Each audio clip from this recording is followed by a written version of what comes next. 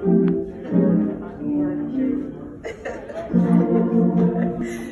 that was an amazing message today. And work is what I do. Yeah. I love to work. I don't think that I'd sit down anytime because I just love the exhilaration and the satisfaction of working. Body especially emotion, body emotions tends to stay in motion. But the work for the word especially is your job. You work in the word of God. Yeah. And I so appreciate that. And not ever giving up and not being tired. It's a mental work. But thank you for that word today. It was your word. Listen, I had the privilege to be married to this beautiful woman who was a certified Zumba instructor, a nutritionist.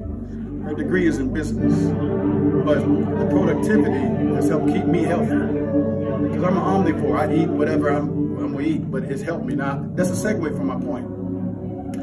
The lesson today, the message today was work. And work is exertion and effort to come to an end result or a product, to be productive. 10 servants had 10 pounds in the scriptures of Luke, but he only gave the illustration of 3. Proverbs 19:9 says, a slothful worker is brother to him that is a great waster. You've got to be productive where you are. Stop complaining about the hand you've been dealt and work what you got. Because Jesus said, even he that have not, even that which he has should be taken away. If he doesn't have anything, why would he say he that have not, even that which he has should be taken away? Because whatever you have is so little that you discount it as nothing. He said, well, let me take your nothing away since it's nothing to you. Use what you got, work what you got. That's the whole message today, work.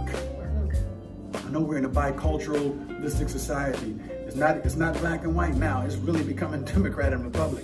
It's rich and poor. It's classism. The bombardment on the Capitol Hill, that was classism at work.